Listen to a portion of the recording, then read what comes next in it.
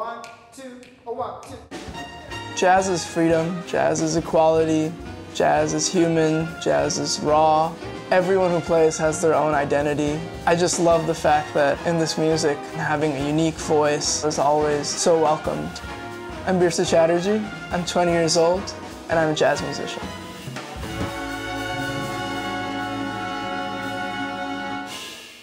Bruce is probably one of, let me start that over, because it's not probably.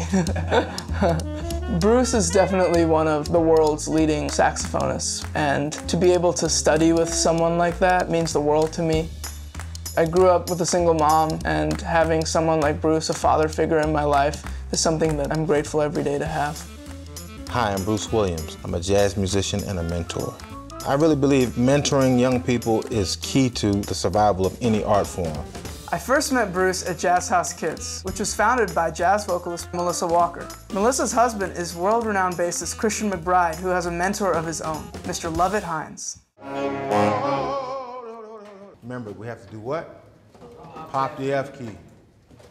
Ready? 1, 2, ready, play. Performing in front of a crowd, still to this day, I get this level of nervousness, and I think that's because it's so unpredictable. Dizzy's is a very unique room. I think nerves, that's a good thing. Jazz is a great American art form, so on stage, you're a representative of that. Well, I think when people think of jazz, they automatically think of sophistication. Whenever Bruce walks into a room, he's always super well put together and just commands respect. Well, the suit is classic. If you look good, you feel like you sound good.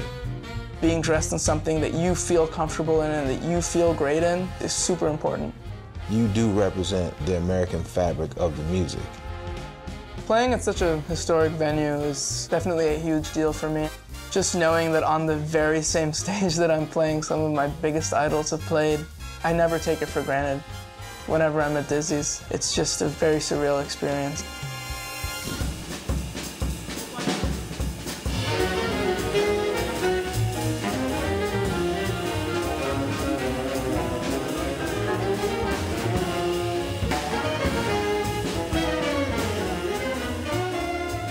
Jazz is freedom, jazz is equality. Jazz was one of the first outlets that really broke the color barrier and just allowed people to get on one bandstand and make beautiful art together. I think that's really what makes me so passionate about it.